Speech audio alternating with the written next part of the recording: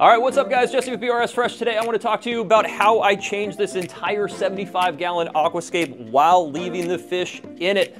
But what I'm really going to show you is not only the techniques and how I did that, but also talk about the mistakes I made while doing it. Because if I were to do it again, I wouldn't do it exactly the same way. Let me show you what I'm talking about. Okay, so here's where we're going to begin. That tank over there used to have a sand bottom. So the first thing that I had to do was figure out how to get all the sand out. Again, fish are still in there, water's still in there, and I didn't want to get in there and shovel it all out. That seemed like a problem. So let me show you guys a little trick.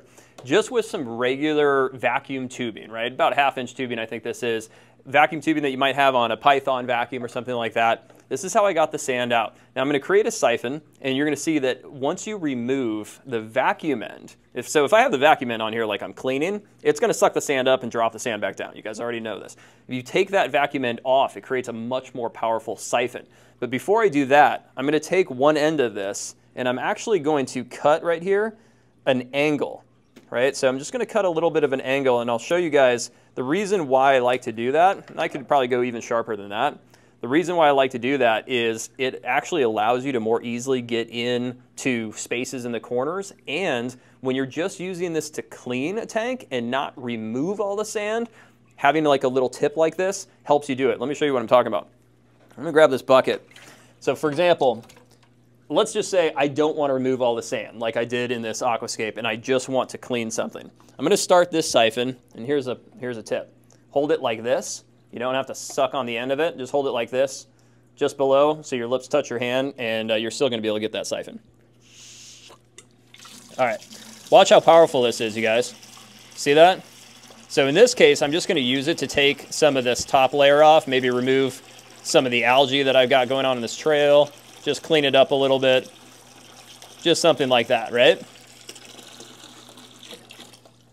But if I come over here, and this is what I had to do on that tank, let me show you what happens.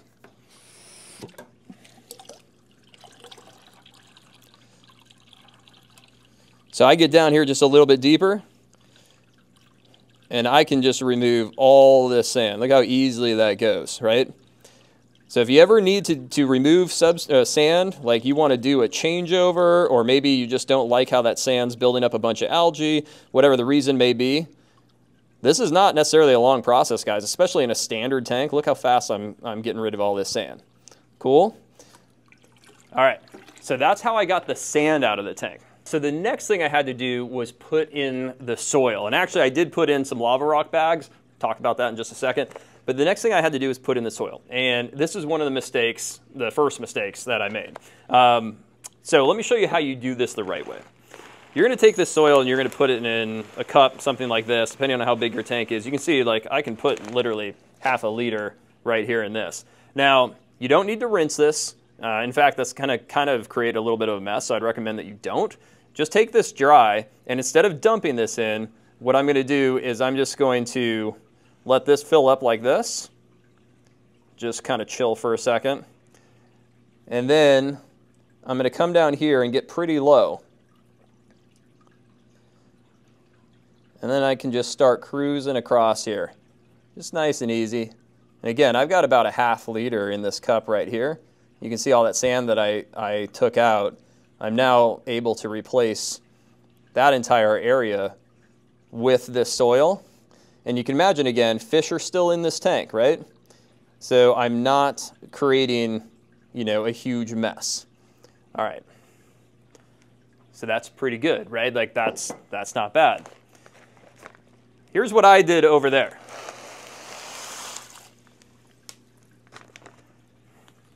See the difference? Now, I can tell you something. This was 1/2 liter that I just poured in. That has 30 liters of UNS black soil. The bags are huge, and I was coming in from, you know, a height probably twice what I just did. Now you can imagine the effect that that had on that tank. Didn't look good. Got me pretty worried. I knew I had made a mistake. I knew it should have been done better. I was a little bit impatient. I wanted to get the aquascape done. I definitely would have taken my time, taken a cup, poured it in there nice and easy. The fish would have been happier. Now, all the fish lived. Everybody's fine. First mistake that I made. All right. Now, the next thing is, come over here, check this out. So what we've got going on here is we've got two hills, right? And these two hills were formed with lava rock in bags. So once I had the substrate out, right? Once I had the sand out, then I wanted to build up these hills, and ultimately that's when I added the dirt. So let me show you how I built those hills and why. So just take an easy, or a mesh bag that you can get here at BRS. There are different sizes, so I actually have different sizes in there. I've got a little bit of a small and one that's probably about this big, a little bit of a combination. And what I'm actually using, you guys, are these little lava rocks that are actually meant for barbecues, or I should say outdoor fire pits, not barbecues. So these are meant for outdoor fire pits. I did buy these from an outdoor fire pit big box store. You can get them at Home Depot, you can get them online. They are super lightweight, they're porous. You have water, they actually act as a filtration in your tank. Water will pour through them. You've got a lot more surface area on something like this than a regular rock because of all of those little pockets where beneficial bacteria can grow. So it's actually really great for your aquarium. And they stay, you know, rinse them off, but then they stay in this mesh bag, and this allows you to do everything from, you know, making larger slopes in the back if you want to do that, or making hills like I did over there. So once I had these set and I laid them down in the aquarium, that's when I poured the soil over. And one of the things that I found, and I'll just kind of recreate it for you. These guys are hungry. Might have to feed them. I'll kind of recreate it for you. One of the things that I found is you're going to get something like this. When you first do it, it's highly likely that this is going to happen. I'll deal with that hair grass in a sec, because that's also part of this plan. All right, you're going to end up with this because this is just a really smooth surface, and these little balls of soil are going to roll off it, and you're going to probably end up with situations like that. Now, what I like to do is take just something smaller than that cup I was using before. This could just be like a small cup in your house or something like that. It could be just a regular cup. And actually what I did was I even just came over here, and where I had a little bit of depth, I was able to just pick up some here, and you can see it's going to start to cloud a little bit if you get too rough with it. But just picked up some over here, moved it right over to this area, and then you can start just doing some real fine work as far as how you want to cover up some of those spots that start to show up. Okay, so that's how you deal with that issue. Now, the next thing I had to think about was the dwarf hairgrass and what I wanted to do from the planting situation. Again, I'm sitting here, I got water probably about this high, and I need to plant this hairgrass. And I'll show you, I had a couple things to think about, and there's a couple things that you're going to run into if you try to do this in water with fish, especially these fish or the plecos that are running around. I got a couple of those running around in here too. So let's talk about planting first. So I'm going to grab my UNS tools, and we'll take this guy, this little guy that floated up. It's pretty tiny. So you get your tissue cultures, you get your hairgrass, and you start pulling apart your little areas of grass here. Now, what I want to do, if this was a dry start, you guys, if no water was in here, I would just have soil. I would mist that soil, get it a little bit wet. I'd have a much easier time planting tissue cultures. But because I'm planting in water, you know you're going to end up getting, you're going to get floaters. It's going to happen. One of the ways that I try to avoid that is when I grab the tissue culture here like this, I have the tweezers go all the way across the roots, and I hold it at a 45-degree angle, probably even a little bit steeper than this, all right? And then I'm going to take that down, and what I'm going to have to do is I'm going to have to go a little bit deeper than I would like, that I normally would do. And then I'm going to let go, and I'm just going to jiggle a little bit, but I'm going to hold it there. I'm not going to immediately pull up. And sometimes I'd like to pull back a little bit away from the plant and pull up. Okay, that's how you can get it to stay in there. One of the techniques is you got to go a little bit deeper, and then the other technique is how you release it. Now, the other reality is, when you're doing this, is you're just going to have to use your finger. You just are. And that's fine. Like, you can just sit here and just stuff these guys down. I planted with tweezers first, and then came back here with my finger and corrected a couple. I don't recommend coming back in and trying to correct with your tweezers. You're just going to end up loosening the plant roots, and they're going to start floating.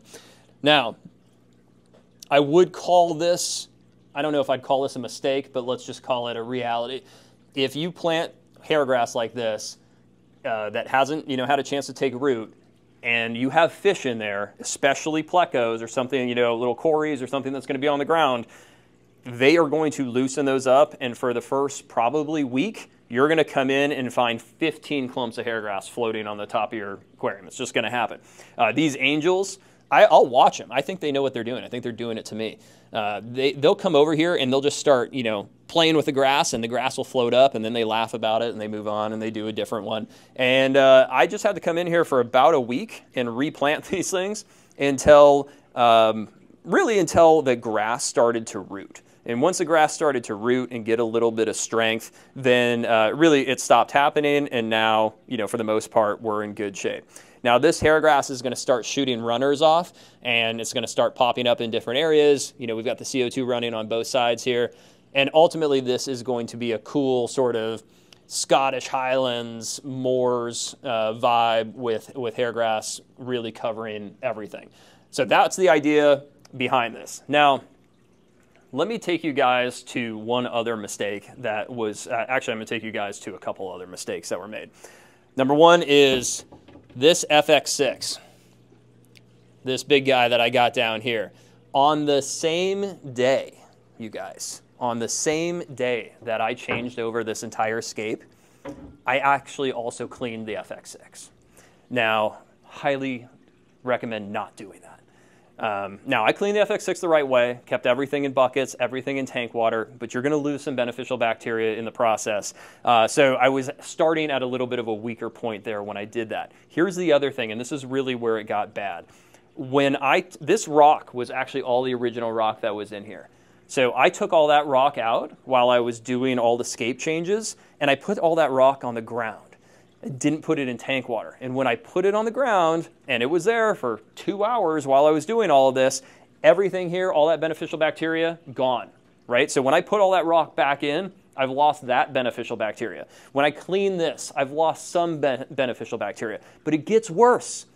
There were 7 big pieces of driftwood in this tank, you guys. 7 big pieces of driftwood. We had a huge tower over here, had a couple over here.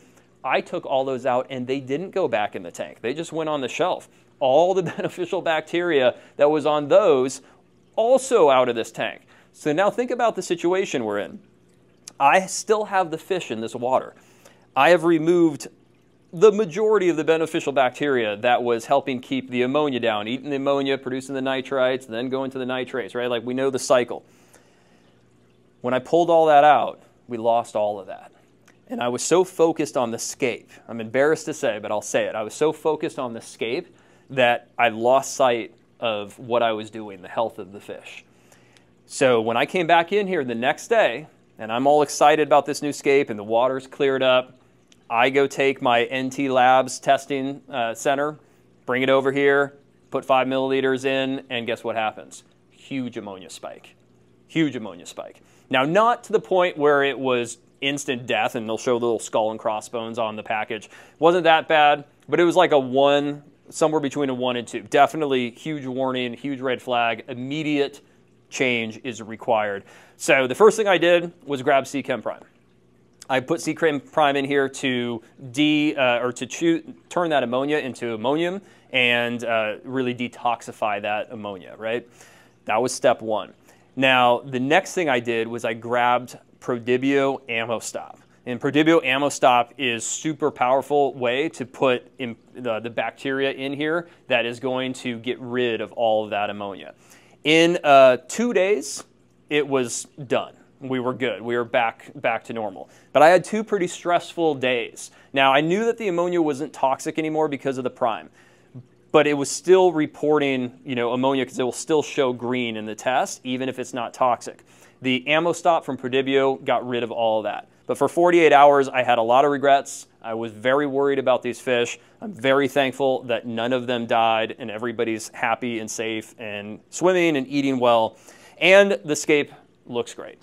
But again, guys, wanted to share some mistakes, wanted to share some tips on not only how I built this and some of the things that I used to do it, but also some of the things that I wouldn't do again. And that is, number one, I would be way more cognizant of the bacteria situation as I'm replacing and removing contents within the aquarium. I certainly wouldn't clean a filter on the day that I'm going to make such a big change, and I'd be a little bit more careful about how I place the soil in the tank to avoid, you know, a huge cloud.